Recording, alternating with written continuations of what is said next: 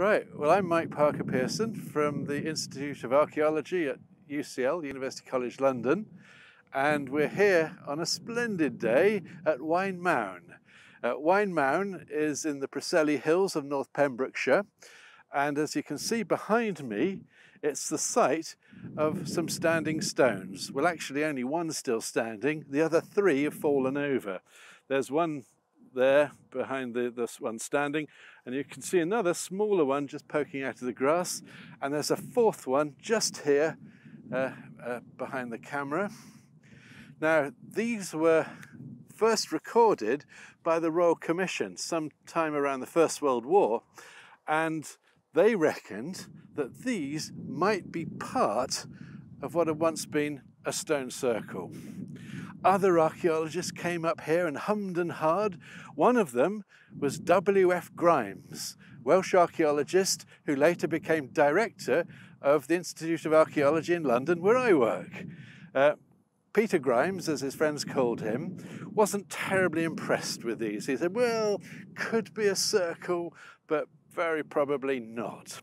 And that's where it all was left until 2010, when I came here with a team of archaeologists from various universities after we'd been working in the Stonehenge landscape, excavating at Stonehenge and other sites. And we were interested in the bluestones. How had they got to Stonehenge? Where had they come from? At that point, the geologists Rob Ixer and Richard Bevins were just beginning to identify some of the specific sources of the bluestones here in Preseli. And we were wondering if they had actually been put up in a monument here before being taken to Stonehenge, if it was effectively the monument that was moved to Stonehenge rather than the individual stones. How else might people have known about these stones if they weren't in some impressive structure? So we looked at this site in 2010. We did some geophysics. They were very disappointing results. We couldn't find any other traces of sockets for stones that had been put up and taken away. So we lost heart. And we went off and we looked at other circular things in the landscape over the next, 6 or 7 years. We excavated 2 of the bluestone sources and discovered that they were indeed megalith quarries. One of them, right behind me, on the hillside there, beneath the plantation on the horizon, that is Carn Goedog. And that is where we think the majority of the spotted dolerite bluestones came from. And then down in the valley, amongst those green fields, there is Craig Rosavellin, where we know that at least 1, possibly 2 of the rhyolite pillars at Stonehenge originated.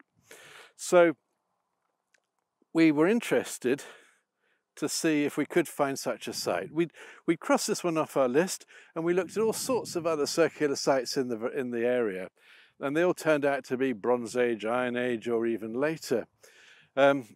What that did, though, was force us to come back here. And in 2017 and 2018, we carried out further geophysics and trial excavations. For the geophysics, we threw everything at it: magnetometry, earth resistance survey, magnetic induction, electromagnetic induction, and ground penetrating radar. Absolutely nothing. We couldn't understand why the results were so bad until our geophysicists looked at the quality of the sediments. And the difficulty we have on this upland terrain is that this is glacial drift, which is unfortunately neither conductive nor magnetic. So we were effectively wasting our time, but at least we tried it. What we found in 2017 was that by digging trenches beyond the arc, continuing the arc, we found a stone hole beyond the small stone there, and we found another one beyond the stone just here. And then in 2018, we excavated 5 main areas, main trenches, and what we found was a further 4 stone sockets. So we had 4 stones still here, 6 stones been put up but removed. The question was, where and when had they gone? Now, we knew that one of the difficult things to do with a stone circle like this was to date it. First of all, let's say a bit about the dimensions, because although its dimensions as a possible circle had been estimated first by the Royal Commission and then by Grimes, neither had realised that it was quite as big as it actually is, because we were able to pick up some of those stone sockets over there. Its diameter is a stunning 110 metres. That makes it the 3rd largest stone circle in Britain. Avebury's easily the biggest, 330 metres. Coming in second is Stanton Drew in Somerset at 113. And then third is here, Waun Mawn.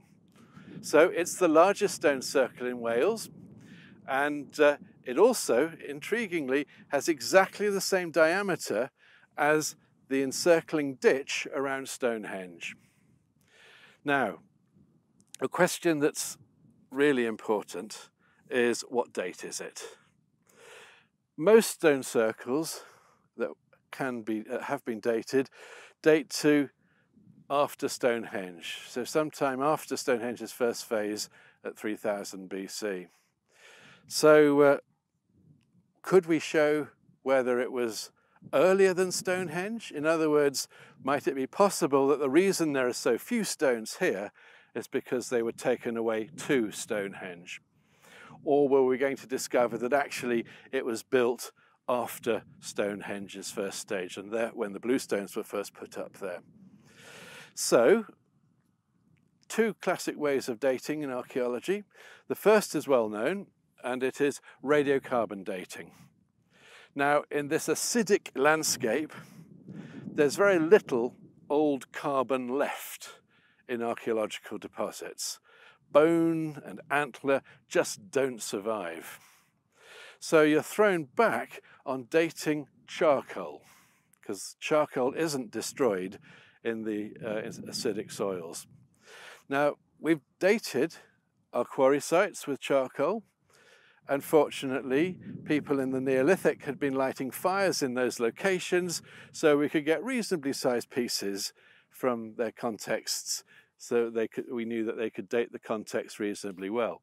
Here is a different matter, because although there was charcoal in the stone sockets, it was very, very small.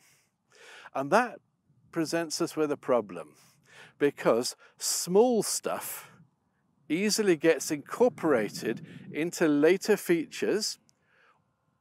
So if it's lying about the surface and someone digs a hole and fills it back in, the stuff that was in the turf line and so on, that's going to go back into the hole.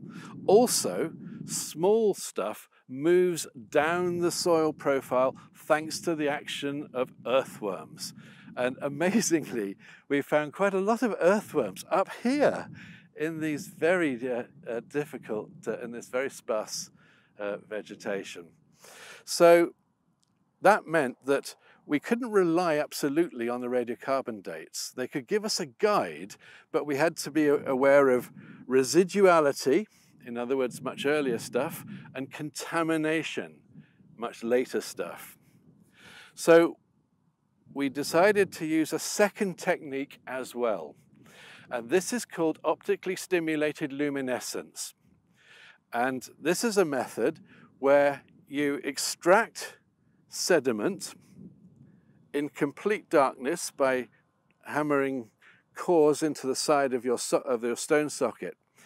And then on extraction, in laboratory conditions, you open them up under infrared lighting, and you select out grains of quartz. Those grains of quartz are then fired at with a laser, which releases the remnant energy since they were last exposed to light. And just like radiocarbon, you can get a plus or minus, a probability range for each of your samples. We were able to date, what, about 5 of the different stone sockets, and the dates were all consistent, and they basically ranged from about 3,800 BC to 3,200 BC. So in other words, that's a good 200 years at the very latest before Stonehenge. Now, the radiocarbon dates we got, as we expected, the vast majority were Mesolithic. So these are from a landscape that was presumably being cleared in the millennia before the arrival of farmers and agriculture at 4000 BC. And then we had, what, 4 Neolithic radiocarbon dates, broadly from about 36 to 3000 BC. And then nothing. A complete blank in dates for the next 1,000 years. Now that's interesting because it's broadly in those next 1,000 years that it seems that most of Britain's stone circles were built, in the late Neolithic into the early Bronze Age. Now that established that yes, the circle was put up, very possibly before 3200 BC, but probably not much earlier than that. That makes it quite possibly the earliest stone circle in Britain. There's one in Cumbria called Long Meg and Her Daughters, which has an equivalently early radiocarbon date, so maybe it's first equals in terms of date. The big question then is, can we date when they removed the stones? And it's more difficult because you can't date a removal because you're dating a void.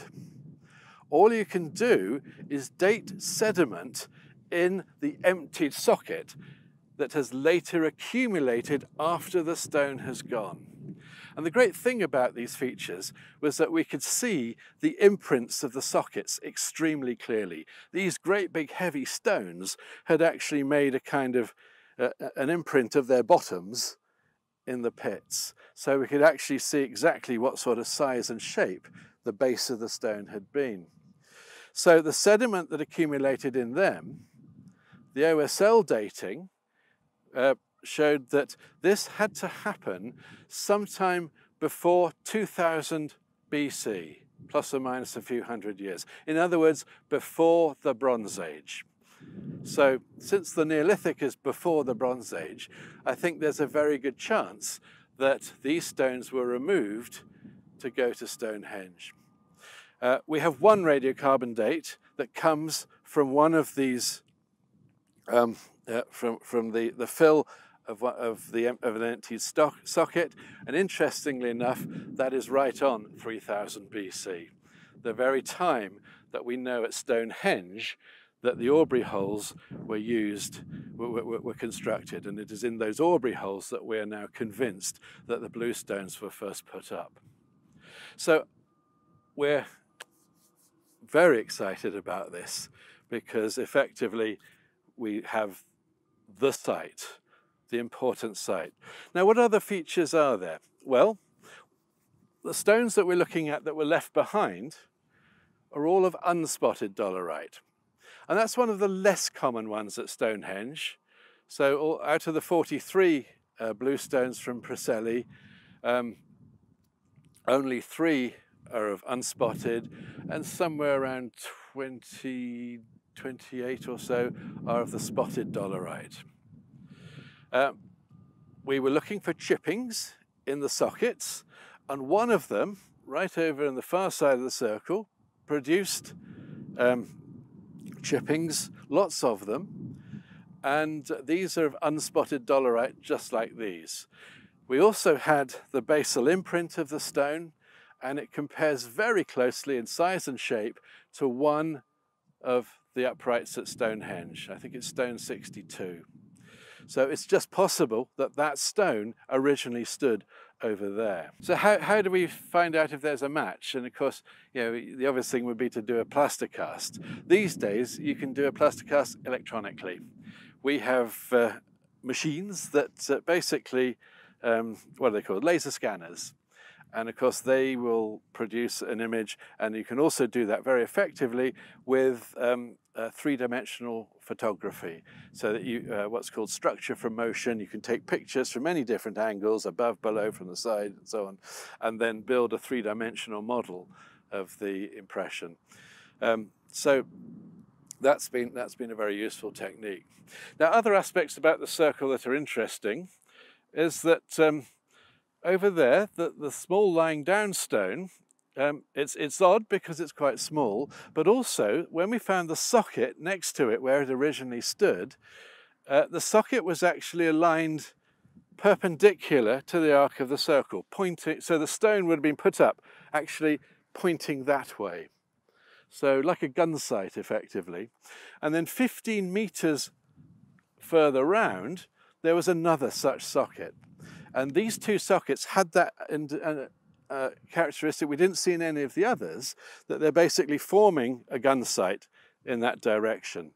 And we were lucky to be able to have on our team Professor Clive Ruggles, who is the specialist in archaeoastronomy, the world expert. And Clive was able to say, yes, of course, you can guess what direction lies beyond. That is, from the center of the circle, midsummer solstice sunrise.